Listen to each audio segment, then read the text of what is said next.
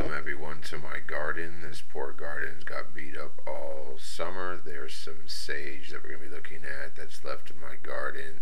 There is some asparagus that's growing. I'm going to plant asparagus next year.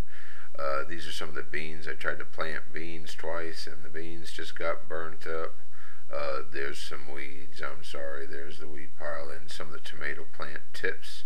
I think that's kale. I don't know what that is actually, but it's been growing all. And there's the bell peppers finally decided to start growing.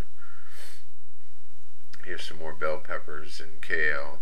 Anyways, this garden was just rough to deal with the heat. There's overgrown okra.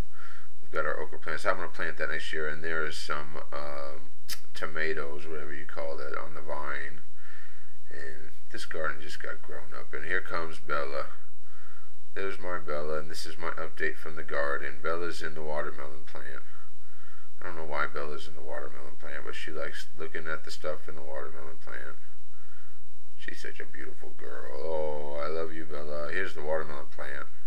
That plant died and grew back. And we've got a watermelon back there. She's kind of near it. I don't like it, but she's going to mess with that plant no matter. And there's our Bella. And I hope you all have a good Sunday. This is the update from the house. We'll see you later. Francis out.